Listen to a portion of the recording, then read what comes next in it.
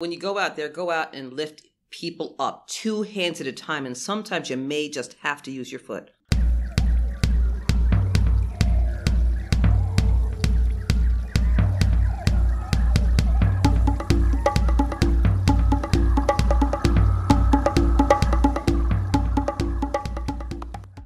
Hello from Podcast Movement.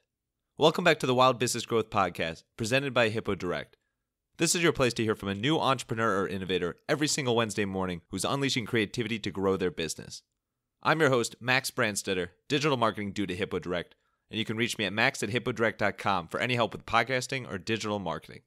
This is episode number 56, and today's guest is Lisa Ascolese. She's known as the Inventress, and with incredibly good reason.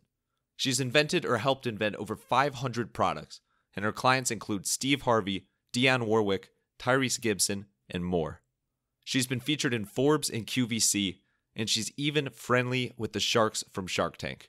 Stay tuned towards the end of the episode for a special scheduling update for the next couple weeks. But first, it's time to invent. Enjoy the show.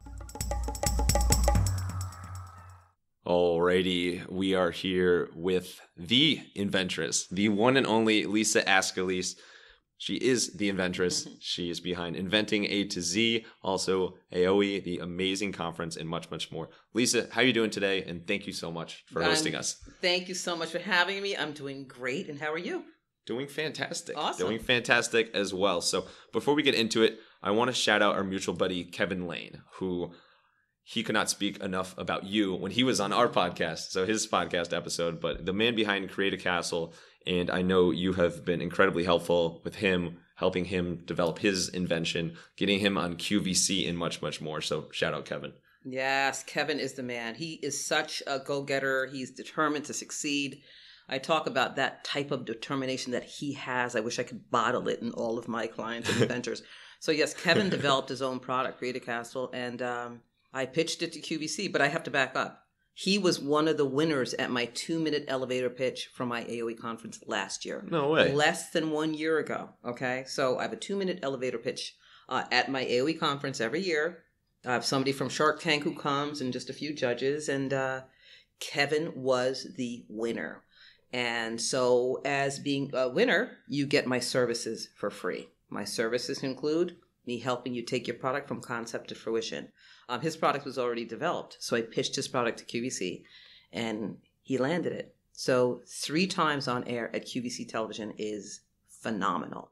Yeah, unbelievable. Mm-hmm. And so he really got his start. So that explains why he's so thankful for you, and on the record too with podcast episodes. So he must have had a hell of a pitch there in his 2 minutes there. But let's get to you, and let's get to inventing. Sure. So, well, first of all, do you have any idea, have you ever put a number on the account on the number of products that you've invented or helped people invent? Do you have a ballpark range? I don't. I'm going to say it's got to be close to, 500. That's it? Yeah, slacker, right? Yeah, gee, what have you been doing with your time? I have to really, no one's ever asked me that question before. I mean, really? I invented something this morning. I call them mental inventions. Okay, yeah. So they're inventions that you don't necessarily move forward with because some are not financially feasible. Mm-hmm. You have to, kind of flesh out finances and figure out, what demographic is going to buy this product. Is it just for you? Is it just an idea, something that you're going to use? If so, make a prototype and use it for yourself. And that I've done too. Right, yeah. Mm-hmm. Okay, so 500 inventions. So, geez, what are you doing with your time? I know. But slacking, laying around. Yeah, seriously. By the beach. I know you started inventing products at an early age. Mm-hmm. Can you give us an example of something that you did as a child, or when you started coming up with these solutions? Sure. So, I mean, my, I guess the greatest memory of one of my inventions, looking back and saying, wow, was that actually an invention? I grew up in Brooklyn. Mm-hmm. And when you grow up in Brooklyn, when I grew up, you played outside. There was no hanging inside and playing computer games or anything like that. We went outside. We were either playing handball or basketball or tennis or whatever it was. Mm-hmm. And I had no time to tie my shoes. So I invented this lace that stuck together, not even knowing I was actually inventing something. I just had to stop them from falling out. And so I made this kind of Mod Podge mixture, which created a stiffness in my laces. So that was the first memory when I started saying, well, you know what? This must be an invention. This has to be an invention, I think. Mm-hmm. And let that go and just did other things, was always modifying and readjusting things in my house. And my mother and father were probably losing it and just allowed me to like be free to do what I was doing. I don't know how they dealt with it, but they did. Probably a good thing they did. They did. And that's what I did. I just remodified everything. Things that didn't work for me, I created them to work for me.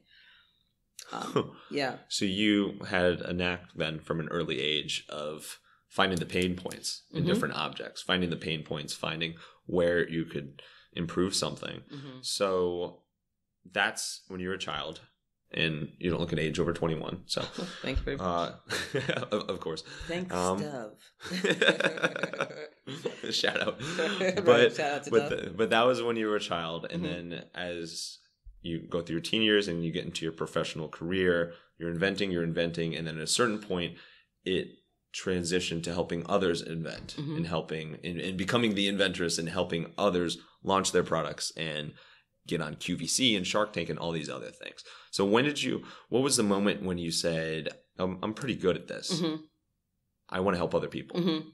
So it was after my my first product that actually launched in stores, retail stores, was a breastfeeding cape, a nursing cape.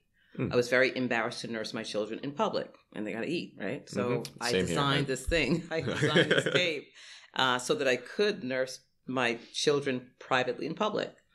And I had it manufactured, and stores were actually purchasing it, because you never think, that you have good ideas, but is somebody else going to purchase your product? And that's exactly what happened. So that was the real ignite that really ignited me to sell, like create my other ideas. After that, when I put a product called the bun tie hair accessory on QVC picked that up. My daughter was even on air with it, Brittany. Yeah. The famous Brittany. But for anybody that hasn't listened to the Inventress podcast with Lisa, Brittany is the star who's, anybody who meets her needs to ask for her autograph. We'll say that much. Yes.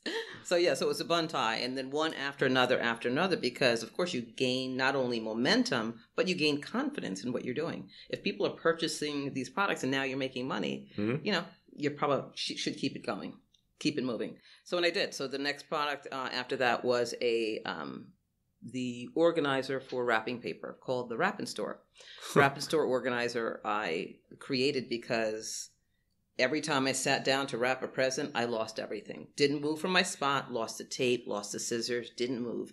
I said, this is crazy. Okay, so I have to put something together that organizes all of my wrapping paper, my gift cards, and everything else. So designed that, presented that to QVC. They made a few modifications and sold that out on QVC. Then my Perfect Pockets organizer, and then the beat just goes on and on and on. Yeah, it's got to be hard for you to remember all the different inventions. I mean, 500. It's like, well, they're not just mine, right? So mine, yes, no, I have a notebook for mine. But you have your tree of inventions, but family tree. My tree of inventions, and I have other people who I help to invent. Right. So overall, over the last 38 years, yes, it's been, and I have to look back. I have about 50 on QVC now. 50 active online on their .com between QVC, HSN, and now eVine Live. So your resume is not too shabby then. So you're clearly an expert in the inventing space, in the idea space and product space. What tips do you have for anybody that has an idea to turn that into an actual product and eventually for many people a business? What's some key things that you can share with us? I would say baby steps, not running directly to a invention company with an idea. Develop a non-disclosure agreement, number one. Once you have an NDA, a non-disclosure agreement, which is a privacy document, which if you're showing anybody your information, your idea, they're signing to it that they're not going to share with anybody else. Yeah. So a non-disclosure agreement is really important. You could look that up online, NDA. The next thing would be write down all of your information and keep it in a safe place that only you can see it, only you are reading it in the beginning. Just document everything about it and ask yourself if it makes sense to sell it to, the general public. You know what I mean? Take a look at some prices, take a look online to see if anything like the product exists. Okay? Do your due diligence there. I would not say run and patent a product right away. That's the first mistake people make. Mm. I'm not saying don't patent, but don't run to get a patent on something that you just thought of. And why is that? 9 times out of 10, the idea is going to change. It's going to change. Probably. Okay, you're going to start making modifications. If you get a patent, so the first idea you came up with has to be reconfigured. Mm-hmm. Guess what? That's a new patent. So it's like every, right, because it's every specific detail, right? Wow.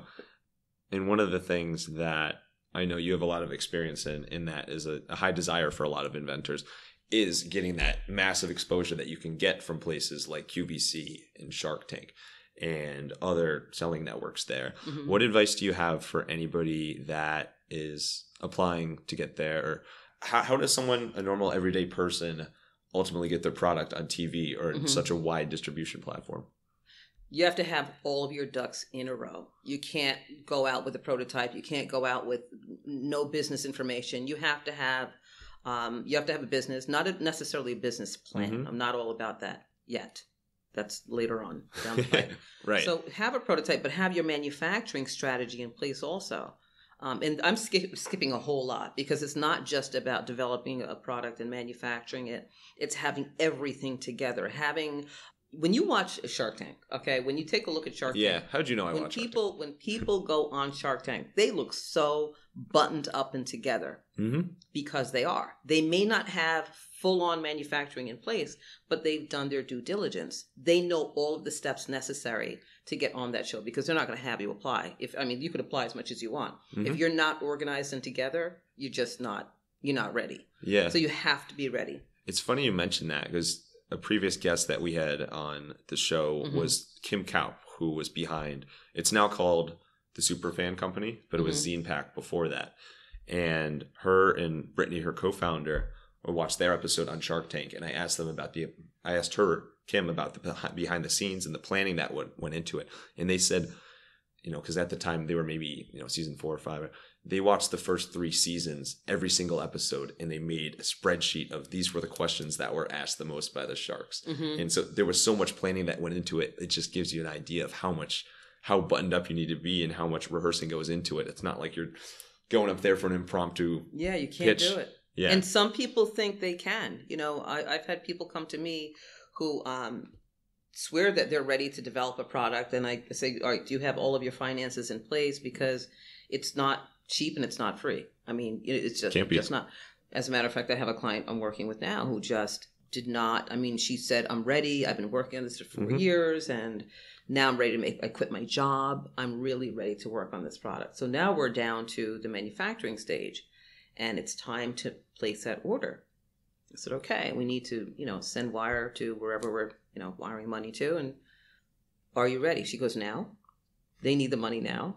So yeah, before you even take the steps to manufacture or create a prototype, you have to understand what your finances are, what you can and can't afford. And I do those consultations. I brief people on this all the time. I think what happens is I don't think people think it's actually going to happen. So many people have tried and for years and years and years they've gone to different invention companies and that's why I say hold on to your hat when you come to me because it's going to happen.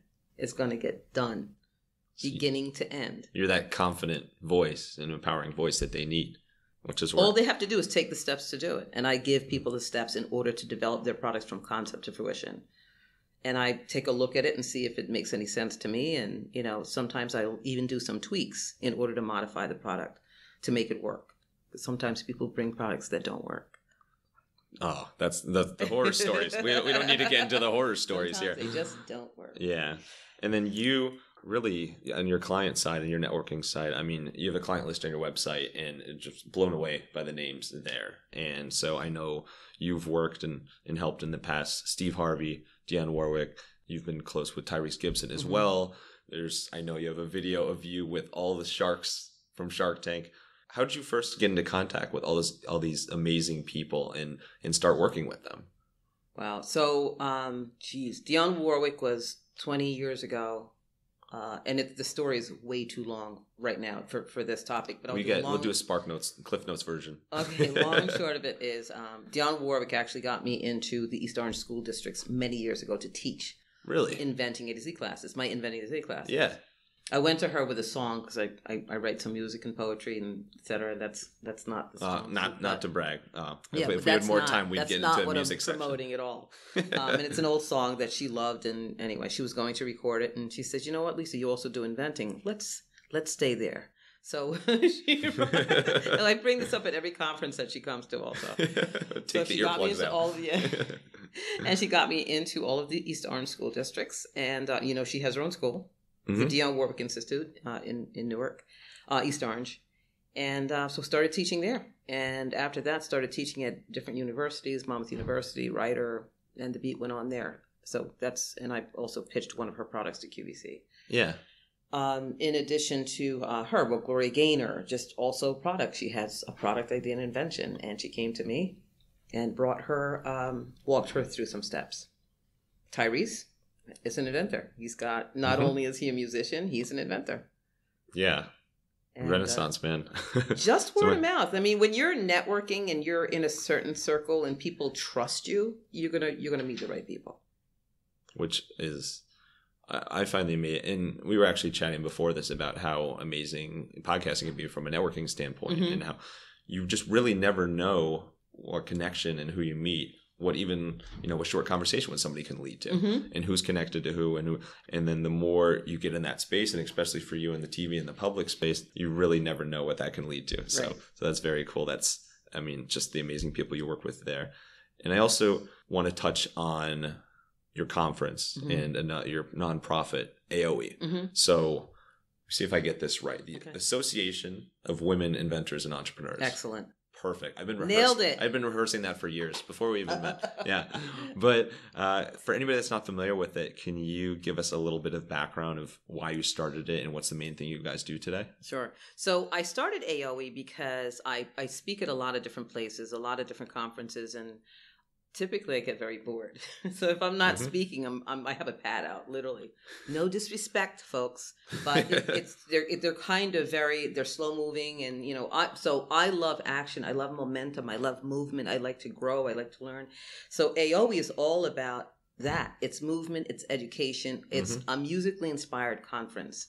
I bring in people who are very knowledgeable, obviously in their own businesses, a lot of women. This year we had a panel of men because I wanted to break things up a little bit, shake things up. So it's really a musically inspired conference. Every person who walks on stage to a song that inspires them. Oh, I love that. And they have to dance on stage. And it's their choice, right? So it's a very unique space. It's an educational space. And so people talk, they network, we have food, we have contests, obviously 2-minute elevator pitches. This year we had a fashion show.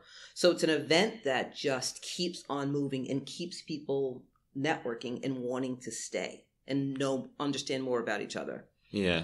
Kevin, if I'm correct, didn't Kevin speak at it previously? He did. He was one of the speakers this year. So, and the real reason I'm asking, is there a video somewhere of Kevin dancing on stage? I believe there is. Oh, okay. All right. Well, I believe we'll have to chat later and find that because that's pretty good. Yes. To throw in his face there. So our mission statement is, I'm all about lifting each other up 2 hands at a time. And as I say, sometimes you have to use your foot. In addition to bridging the gap between ambition and success. There's no reason why there should be a few people out here who are gaining success and momentum in their businesses, and other people are over here who just want to learn and understand how to get over there.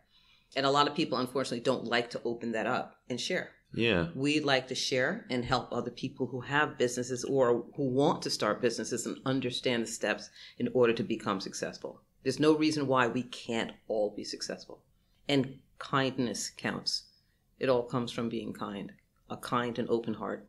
Yeah. I just love your vibe overall. There's so much positivity. Thank you. You're such a positive, strong, positive voice for these inventors who, as you mentioned, a lot of them just think it's an idea and they don't realize that stores might actually be interested in this and people might actually be interested in that. So you need that voice there. Hey, Wild listeners. Have you been wanting to start a podcast for yourself or your business but didn't know where to start? Or do you have a podcast of your own but you're struggling with the time commitment? I'd love to help. Shoot me an email at max@hippodirect.com with any podcasting questions you have.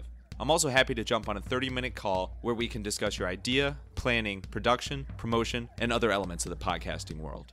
Let your podcast run wild. On that note about inspiration, so one of the big things we talk about in this podcast is inspiration and creativity.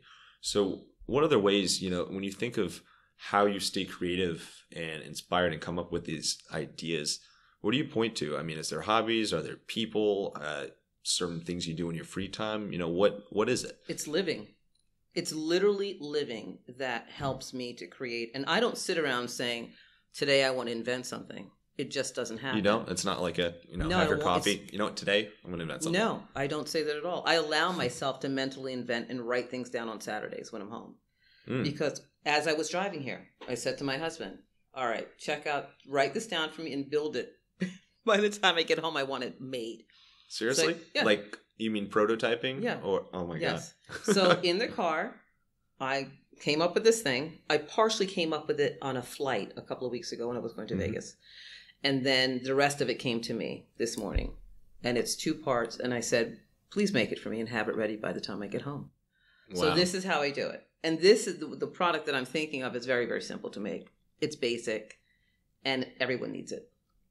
So it's a simple solution. So to answer your other question is, when I'm home for an 8-hour day, which is rare, and I'm doing things around my house, whether it's cleaning out my closet or organizing under my sinks, there's always something that comes to me like, it would be better if this did this. And I literally write it down.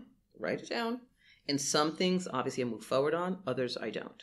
Because as I said to you before, it has to be financially feasible. Yeah, there's a lot of different aspects to it. And I love when that happens. Like you mentioned that particular idea that you first thought of on a plane and it wasn't fully finished, but it came to you later.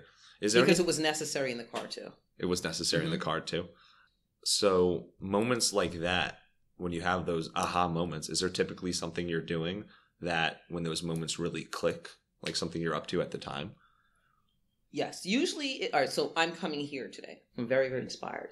Usually inventions come when you're inspired, right? You listen to the radio or you're in the shower that's typically where my inventions come, in the shower. That's the space. That's the space. On the beach when I'm flying, because you have time to think. So that's what it is. It's having time to think. I'm not working with a client at the moment. I'm just in my own space. I don't have the radio on all the time. I just think. And that's when they come. Yeah. And sometimes it's just separating from your phone for a little bit or just going out for a walk. I mean, it's amazing just going for like a 10, 15-minute walk outside with no distractions and you're just looking around at the buildings or trees or whatever's around you. And sometimes it just really makes things click. So, I know you have an invention. I can see it. I'm probably give me like 5-10 minutes. Something will come up soon. I can see it. Well, thank you. I appreciate it. We'll have to be in touch on that. I'll let you know next time I'm in the shower or a car ride. I will collect maybe on the ride back today. But I know that you have to run in a little bit, so I just want to wrap up with a couple more quicker segments. Sure. So first one is the Wild Business Shout Out of the Week. The Wild Business Shout Out of the Week! Cool. Nice. Thank you. I love it. That's a great compliment. But Wild Business Shout Out of the Week. This is where we talk about a recent campaign or product or invention that caught our attention. And there was something you mentioned about cinches. Am I saying that correctly? Yes. I'm a big cinch expert. Can you walk us through it? It's so it's called cinch clasp. So a cinch clasp was invented by this lovely lady, Maria Gibbs, who's now my client. It's a clasp that goes on any necklace to make it easier to clasp your necklace. Typically, you have like lobster claws in the back and or in the front, and you're most of us women have nails and can't put it all together. This lady invented this clasp that is it's literally like a 1-2, put it on and go. And you could put this thing on all of your necklaces, ankle bracelets, and it's just phenomenal. So cinch clasp. And she does have a website. I just, I launched her. Well, she'll be launching on Evine Live. If you don't know what Evine Live is, it used to be Shop NBC. It's another one of the top 3 shopping networks in the world. So I just pitched her to Evine. They're picking it up and we'll be launching soon. With this product. Well, early congrats to that. Thank you. So what is it about the product that stuck out to you the most and that you like so much about it? It just made sense. I travel a whole lot and I wear a lot of jewelry. It eliminates me getting off the elevator and asking a stranger to buckle my necklace, to clip my necklace. My husband wasn't too happy about the fact that I was asking strangers to clasp my necklace. Oh, you got a reputation? Yeah, I got a reputation. Oh. So it really helps me. I mean, and it's for everyone. It's a product. It's got, her website is phenomenal. She does giveaways. She's very smart. Her marketing strategies are phenomenal. So you can go to her website, cinchclasp.com. Perfect. Absolutely. And I think that product, it just makes a lot of sense. It's something that now that it's around, you kind of have that thought of, why didn't I think of that? Or that, I mean, in your case, it's a little different. No, that really is. But why didn't I think of that? That's a really, I'm glad she thought of it. Which I feel like is a good indication of a really strong product and invention is when it's such a natural, that makes a lot of sense. You could see using it. And there's so many out there. So those are some of the best ones. So only a little bit of time left. I'd love to wrap up with some rapid fire Q&A. Sure. You ready for it? All right, let's get wild. What is we need some of the opening theme music from the walkout music from your conference. But what would you say and it can be yours or it could be something you just come across every day. What is your favorite invention of all time? Probably an easy one for you, right? My favorite invention, geez. Okay, my favorite invention of all times is usually what I'm inventing in the moment. So I'm going to say my Luggies bow.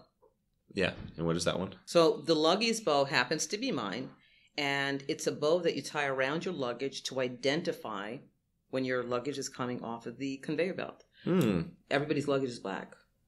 So I developed these bows that have an ID tag in the bow. I have one from the car. I should have brought it in. Oh, you're a woman of your inventions. Yes. So that's awesome. It's, you're seen immediately. Your luggage is seen immediately. You grab it and you go. So Luggies bow. Luggezbo. Luggies bow. Put a bow on it. Oh, very good. Thank you. Yeah, I get one every now and then. That's my slogan now. That's it. You've met all, if not all, most of the sharks, the famous sharks or infamous sharks on TV. I know you're probably not intimidated by anyone, but if you had to say which of these sharks is the most intimidating and you think would be most difficult to pitch to, who would you say? Oh my gosh. And they're all listening right now. So. I have to say, they were all so nice. In the beginning, I thought Mr. Wonderful would be the most intimidating. Yeah. But he was the easiest guy to speak with. He really? was great. We spent a lot of time together. There was an after party on the rooftop in Hollywood and in Beverly Hills, actually. And it was just amazing to speak with him. He was easy. Mark is amazing, kind, genuine. It's so different, from watching them on television to being up close in person, just having these personal conversations. So you met the real Mr. Wonderful. I met the real Mr. Wonderful. Not the ironic nickname, the real nickname. Nope. That's so funny to hear. What is your favorite beach around here in New Jersey? So I go to, Long Branch. It's Pier Village. I love Pier Village. It gets a little crowded. But if you want to go shopping, have some great eats, that's the spot. That's the spot. A little scary. Bring a lot of money. And when we first connected, you were at the beach today. So yes. you frequent beach. I mean, wonderful beaches around here. And then last question, what is your biggest pet peeve? Oh, man. I think I have a few. You can do a few if you want. My biggest pet peeve? Okay, I don't like people chewing loud. Good thing I wasn't chewing loud. Yep. The whole crunching thing, eating with your mouth open. Yeah, I get that. Getting back into the inventing world, I would have to say, I don't think this is a pet peeve. It bothers me when people are not confident in what they're doing. Just stand up and be confident in what you're doing. Speak your truth. Speak things into existence. Don't beat yourself up. My biggest pet peeve is when people beat themselves up. They really, Yeah. Yeah. So I think it bothers me, but I think that's a psychotherapy thing. Because there are reasons for it. Yeah, so in business, I just don't like when people get down on themselves. When right, just you got to surround yourself with positive people. Especially when you see somebody that has so much potential, but they're just not capturing it. They're not using it. So I'm sure you come across that all the time. So Lisa, thank you so much. This has been amazing. The Inventress, thank you so much for hosting, for having us here, and for coming on the podcast, sharing your story. Well, thank you for having me. This was spectacular. Where's the best place for people to connect with you and your businesses? What do you want to shout out for a call out there? Sure. So you can go to inventingatoz.com. That's my website. Email info@inventingatoz.com. If you want to check out AOWIE, AOWIE.com. So the websites are interconnected. You go to one, you'll get the other. Just like my business I've seen this cards. from experience, yes. Kill two birds with one stone. I like it. And final thoughts here to send us out. It could be a quote. It could be a line, whatever you want. It could be, your walkout music, whatever you want to send us off here. You should be playing my video. I mean, when I walked in, I didn't see my video playing. I didn't hear my music. This is hard for me. I know. I should have started beatboxing in the background or something. No, so for me, it's always about kindness. So when you go out there, go out and lift people up 2 hands at a time. And sometimes you may just have to use your foot. So do it. Hands, feet, whatever it takes. Thank you so much, Lisa, for coming on the podcast and hosting at that amazing office down the shore. And thank you, Wild listeners, for tuning in to another episode. If you're not already, which I'm sure is because you're off busy getting the podcast logo tattooed on your arm, make sure to subscribe to this podcast on your favorite app and leave us a 5-star review on Apple Podcasts. You can also absorb our marketing and business growth insights at hippodirect.com/blog and hippodirect.com/newsletter. That newsletter is the Hippo Digest, and it's your weekly recap of creative marketing from all around the web. And come say, how's it hanging? That's the only thing we respond to. On your favorite social media app at the handles Hippo Direct and Max Brandstetter. Oh, and what about that podcast scheduling update I mentioned at the start of the episode? So, my spectacular girlfriend, Dana, and I are going on a Euro trip, a little case of Euro trip-itis, and because of that, next week there will not be a new episode. But fear not, as the next week we will be back. It will be a little later in the week, though. That episode will release on Friday instead of Wednesday. So, in summary, Euro trip-itis, no new episode next week. But the following week, we're releasing on Friday instead of Wednesday. And then after that, back to our normal Wild Business Growth Wednesday schedule every single week. Of course, during the off week, it is a fantastic time to go back and look at any of the episodes you missed. In fact, as part of our Hippo Digest newsletter next week, we are revealing the top most downloaded episodes of all time, Wild Business Growth Podcast history. You don't want to miss it. You could sign up at hippodirect.com/newsletter. You could check back on any of those top episodes you may have missed along the way. That's the dealio. Until next time, let your business run wild. Bring on the bongos!